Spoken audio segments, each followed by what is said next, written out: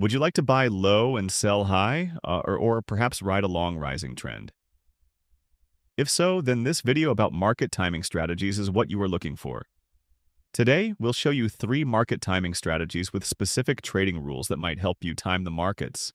You can see their performance on the screen, so make sure you stick to the end. We go straight at it and present the first one, which is the Fabian timing model. The Fabian timing model was developed in the 1960s and is not the typical average strategy. It uses the power of numbers to time when to buy and sell S&P 500. Fabian used to track the movements of 3 players: the S&P 500, the Dow Jones Industrial Average, and the utilities sector. When these indices dance in tandem, the model identifies a buying opportunity for the S&P 500. But when two start to buck the trend, it identifies a sell signal. Let's summarize the trading rules for the Fabian market timing model. When S&P 500, Dow Jones Industrials, and the utilities sector are all above their 39-week averages, it flashes a buy signal. Fabian timing model sends a sell signal when 2 or more of the indices are under their 39-week moving average. When we backtest S&P 500 from year 2000 until today, we get an impressive performance. But it's not a get-rich-quick scheme. It handily beat a buy-and-hold strategy by 2% annually, even while being out of the market 44% of the time.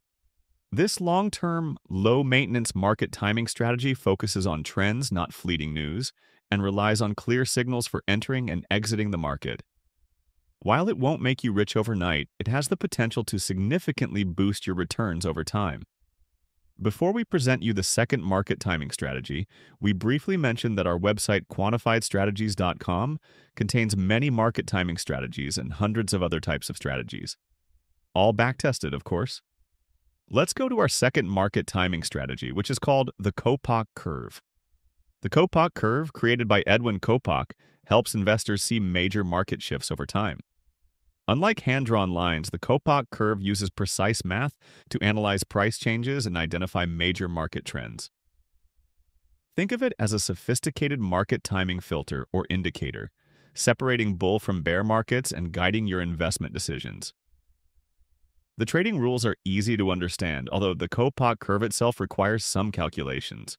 We buy when the Kopach curve rises above its 10-month moving average, and we sell when the curve dips below the average. Our backtest of the Kopach curve on the S&P 500 from 1960 until today showed a 6.1% average annual return, slightly lower than the market's 7%. But remember, risk and volatility matter too. We see a significantly lower maximum drawdown of 30% compared to 52% for buy and hold, meaning your ride is smoother. While the raw return might be slightly lower, the Kopach curve shines when considering risk.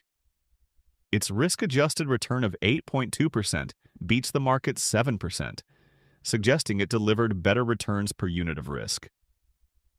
The third market timing strategy uses the 200-day moving average. It's the simplest strategy in this video, yet perhaps the best of the 3 market timing strategies.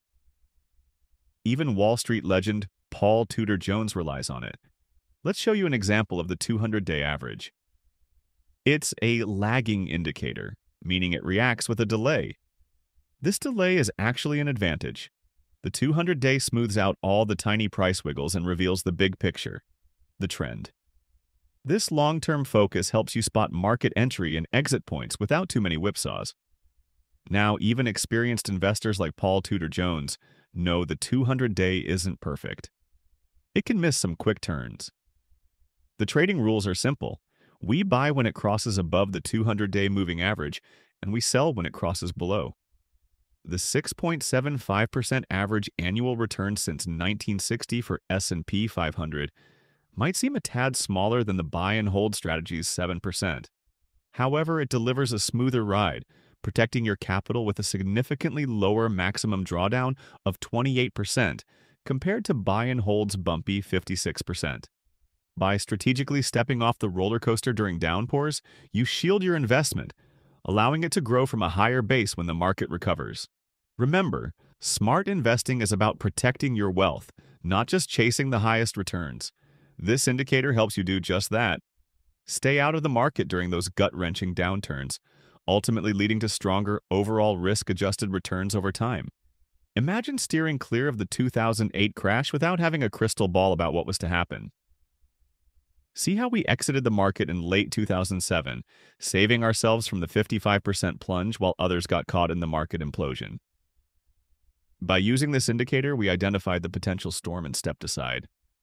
When the dust settled in 2009, we re-entered the market, poised to ride the recovery with more of our capital intact. Even accounting for whipsaws, this indicator has delivered impressive results. This is the core of Paul Tudor Jones's renowned approach, relying on a simple yet powerful tool like the 200-day moving average. Remember, trading and investing aren't about complex tactics. Sometimes simplicity shines brightest. This indicator proves just that. Today, we have shown you 3 market timing strategies, and we hope you liked it. Please like and subscribe to help us grow so we can make more videos like this.